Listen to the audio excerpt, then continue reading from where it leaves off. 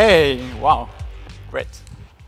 So I'm going to talk to you of one of my pet projects, something maybe unexpected for you. It's called WebVim. I can bet something for sure. Most of you are using as a development environment Atom, WebStorm, Eclipse, NetBeans, Cloud9, some Call IDE, and mine is Vim.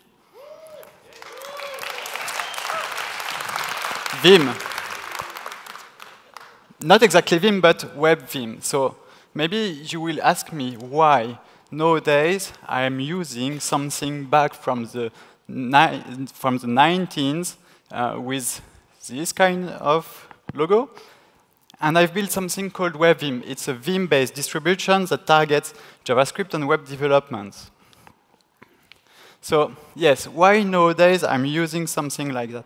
You know, when I start developing, I remember one of my colleagues that was able to edit text file really faster than I can ever dream. So the concept is my fingers.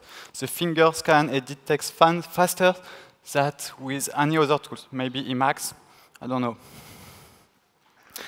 It runs in the terminal, so I can, yes, I can open a file of multiple gigabytes in my terminal without consuming a lot of megabytes of RAM.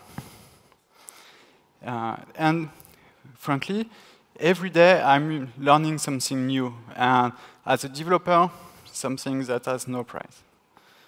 The ecosystem is huge. There is a lot of plugins, a lot of configuration, a lot of stuff.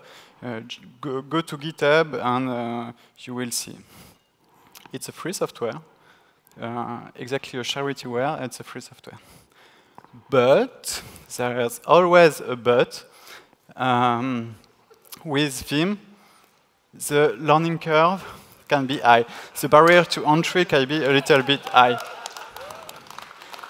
And it comes like Node.js without battery included. So it means when you start with the configuration, it can be a little bit tricky, as you can see. You have to configure mappings, plugins. There is different system of plugins. You know JavaScript fatigues, you have the Vim fatigue. It's the same. Yeah. So I've built something called a Vim distribution. We have Linux distribution. So I've tried to introduce the concept of Vim distribution. Exactly like in a Linux distribution, I provide an install, I provide a plugin system, not me, but one from someone else. I install plugin, I select them, I configure them, I write a little bit of Vim script. When you write Vim script, you know why you love JavaScript. And I've added documentation for the mappings, and it's tested. You know that your project's used when you do something crap, you commit it, and 2 hours after, there is a user that calls you saying, oh, what have you made? OK, so Vim, compared to other IDEs, maybe has not a lot of feature, but with everything configured, I have autocomplete, multi-cursors, error checking, ESLint support, JSLint support, Git integration, module navigation, ES 2015, and a lot more, hardcore mode for real Vim user, and so on. So if you like my project, give me a star. And this is the project and me.